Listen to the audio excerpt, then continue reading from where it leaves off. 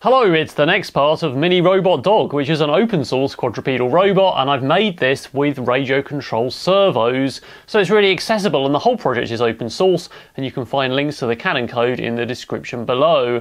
So there are some limitations with this project, mainly the servos that I've used, which cost about £20 each. There are far better things out there, but this is really a test to see if I can actually make a robot dog walk dynamically, and I pretty much achieved that last time. So it does a gait where the legs are in diagonal pairs and it balances on two legs at a time as it walks. So there are a few issues we need to sort out, and some of those we're going to discuss today, and hopefully get this into a state where we can walk it all around and rotate and do various other bits of walking rather than it just walk in a straight line continuously. Before we move on to the modifications, it's just a quick ad for ways you can support the channel, and that really makes all the difference to the projects.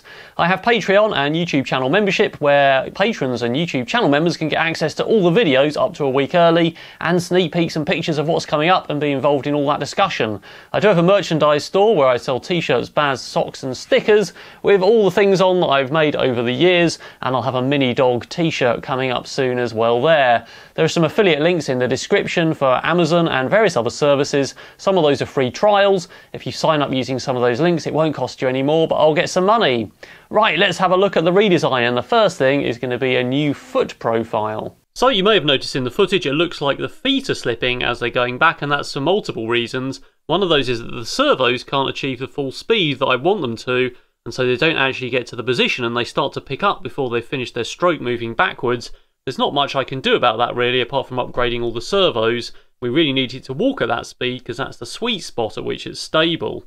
So also the foot kinematics are wrong, because the original feet that I designed on here are kind of round, and the actual point on the ground is somewhere out in front of them, which I put in the kinematic model.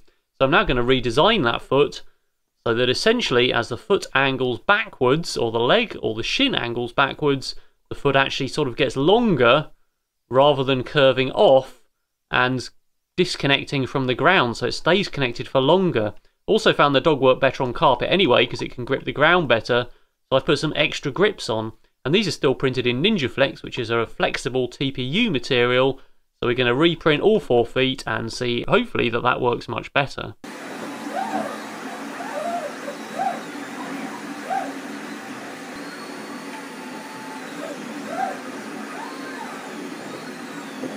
So here are the two next to each other. This is the old one, of course, and as the leg tilts backwards, of course, the foot sort of gets shorter, and that's probably why it disconnects with the ground, whereas the new one now, as it comes back this way, effectively gets longer and hopefully should maintain some contact with the ground there.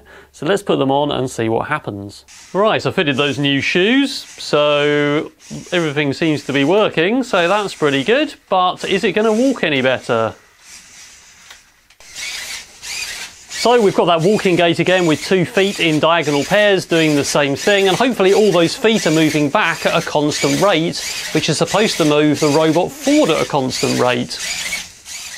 And all we're doing in an attempt to stay stable is just moving the feet backwards and forwards in translation as the robot tips. So if I tip it backwards and forwards, you should be able to see those feet moving about 20 millimeters either way, and that just keeps the balancing point over the 2 feet that are on the ground. It's pretty rudimentary, and there's probably other stuff we could do if we had much more agile actuators. And off it goes. So you can see the feet definitely aren't slipping on the way back now, and you can see those pointy toes are helping quite a bit. But now they are much more grippy, so occasionally we get a little trip where it appears to trip over its own feet a little bit. But apart from that, it seems to work okay. Now the feet are moving in a triangular motion, and the actuators aren't quite quick enough to get the foot down. So I've had to slow it down a little bit, which has made it quite a bit more clunky than it was. So in a way, I kind of prefer it working the way it was. So I think probably my foot profile's the right shape, but it's a bit too grippy and it's getting stuck in the ground because the actuators aren't fast enough to get that foot over and move it backwards, so it's stabbing forward and getting stuck.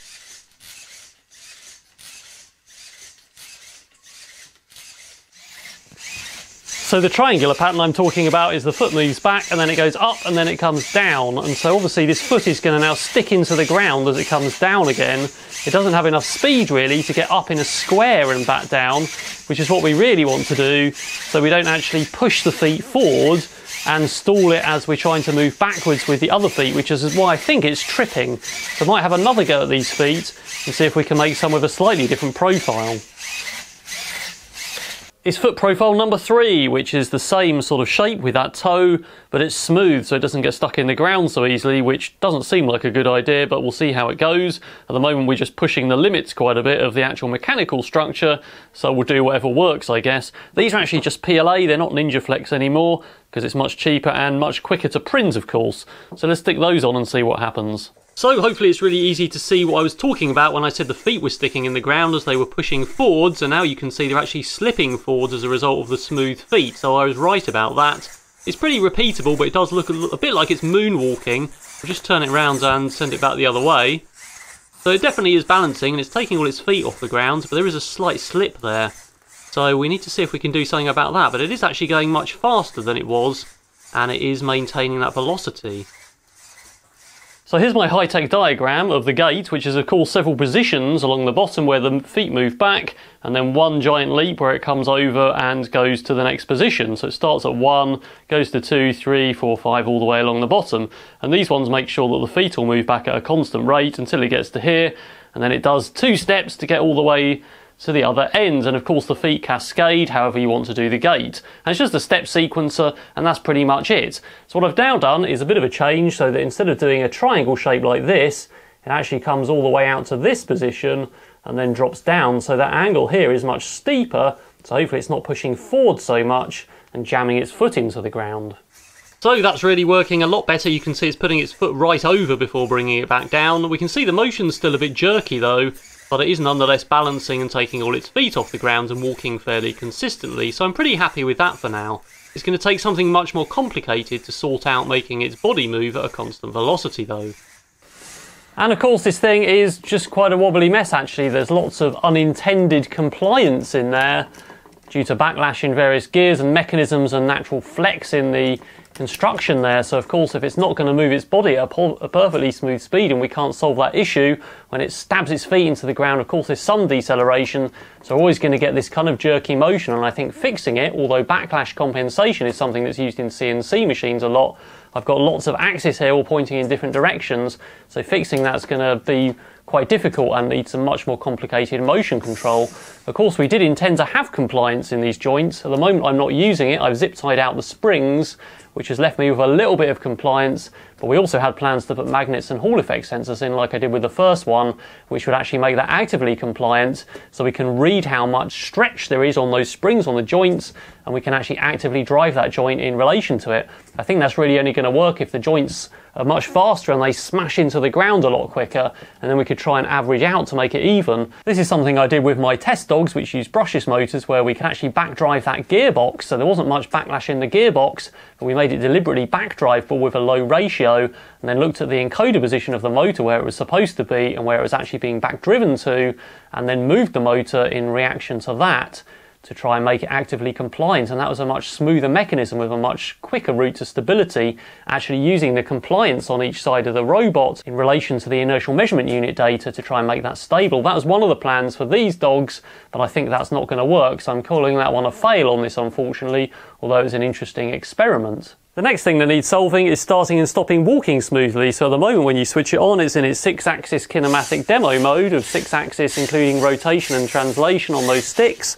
If I press this switch, it goes essentially halfway through a walk cycle, and then this switch starts it off walking and then stops it wherever it was, and then this just sends it back to the 4-legged pose. What we really need is to be able to smoothly transition from this into suddenly walking without scraping its feet on the ground, and then when I stop walking, go back to the normal pose.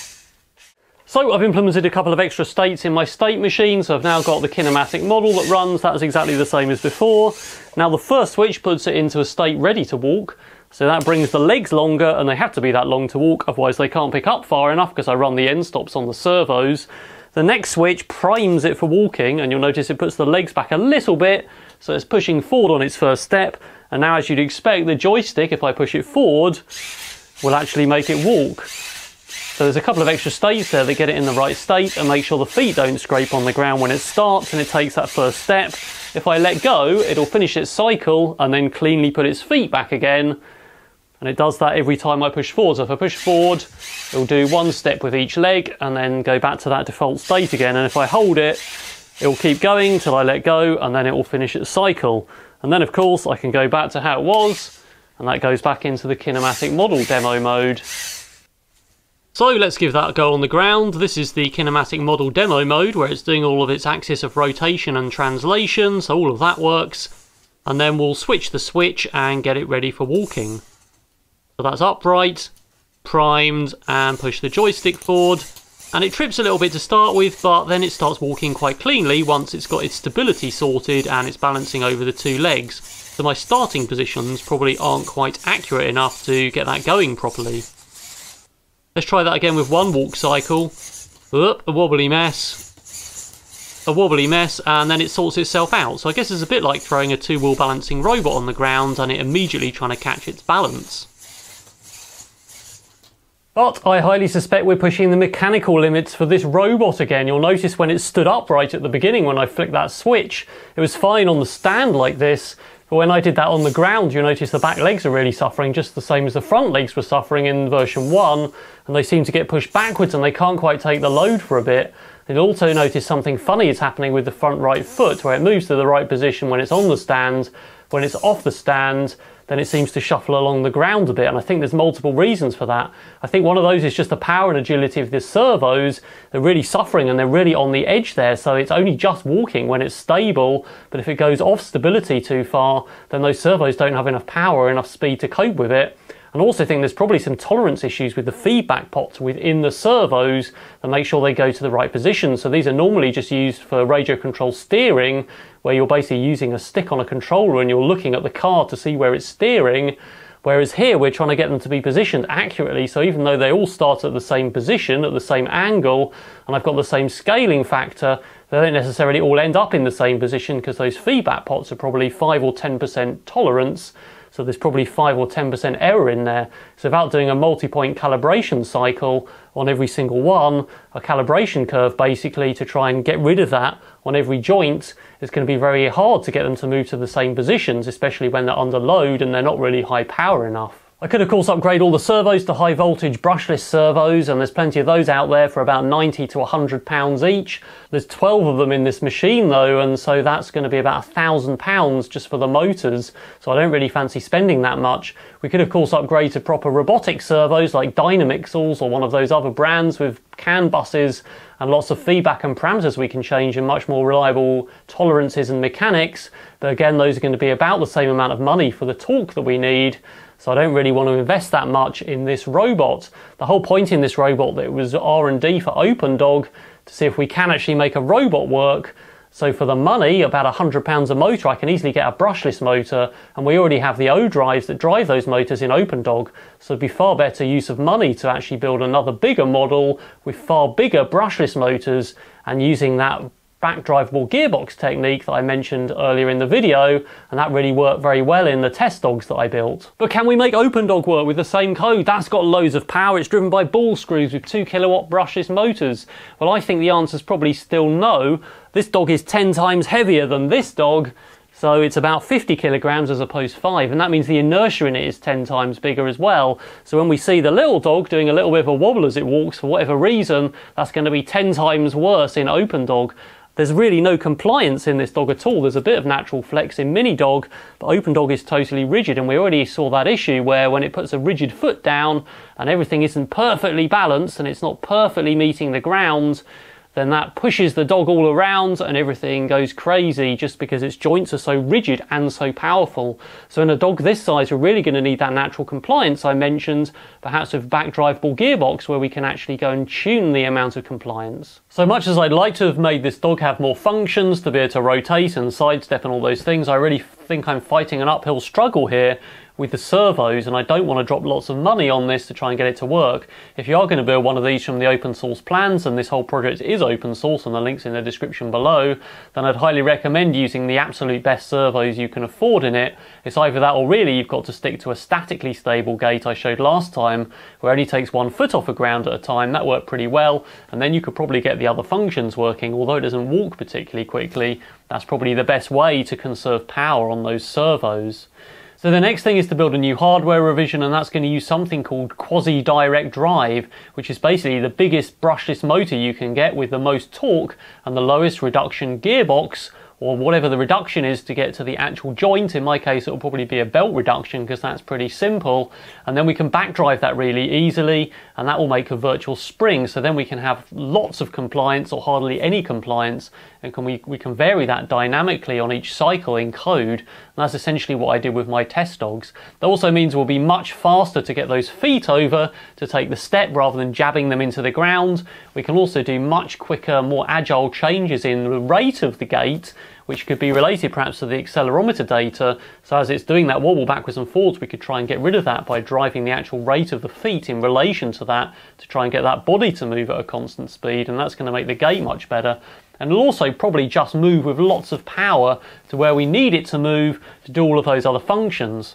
So I'm going to be starting with a code base that I've got from this one, probably exactly the same kinematic model with a few parameters changed. The compliance will of course be different, but the actual gait will still be probably built on the same code. So I may come back to this if that works really well, and I may invest on bigger servos on this and see if I can get this method of compliance to work.